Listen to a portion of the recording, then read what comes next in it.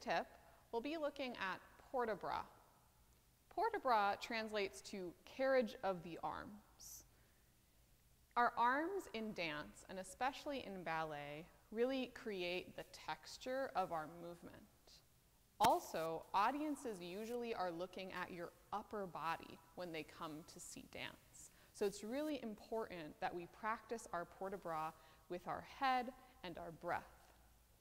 To help me demonstrate this tip today, I have Ella and Catherine.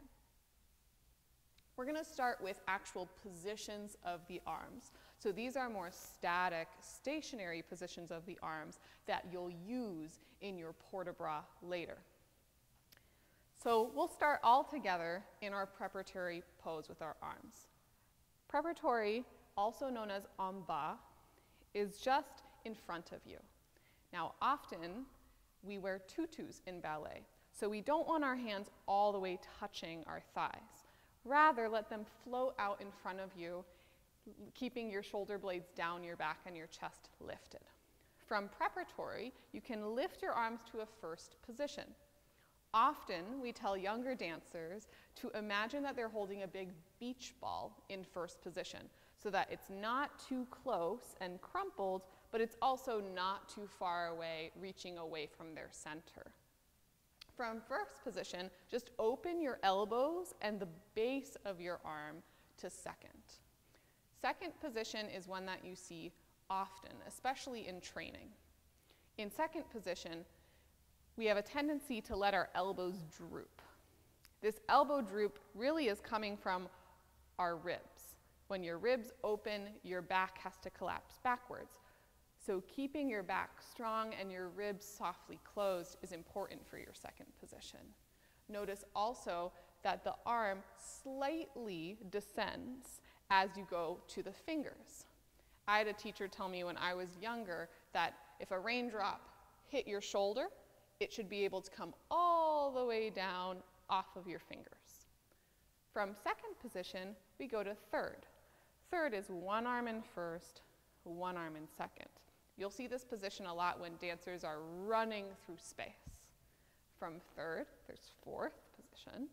So you have one arm up overhead, one arm in your first.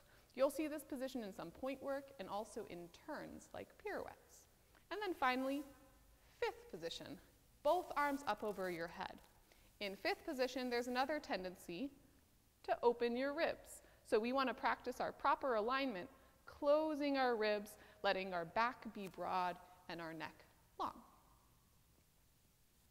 So now we'll use most of those positions in a port-de-bras combination. This combination will be made up of demi port-de-bras and first port-de-bras. You can do these port-de-bras both en dehors and en dedans. So starting in our preparatory position, we'll take a little breath. Breath to prepare 7 and 8. Drawing up through first, opening second for your demi port-de-bras, lifting through an allongé breath and down. Let's do that again. First, opening second, keeping support underneath your arms and down. And then we'll reverse that.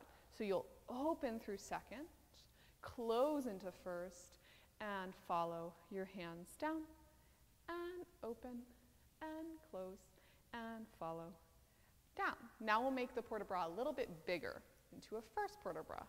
Again with a preparation, preparing 7 and 8. Through your first, up overhead to fifth. Now opening through your fingertips to second, through allongé and down.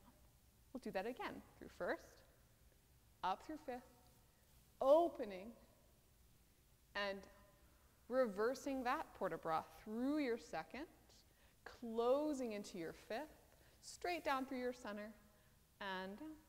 And again, opening to your second, closing to fifth, through your first, and down.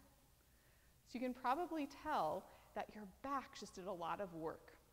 So port-de-bras, even though it's a carriage of the arms, it's also a carriage of your back.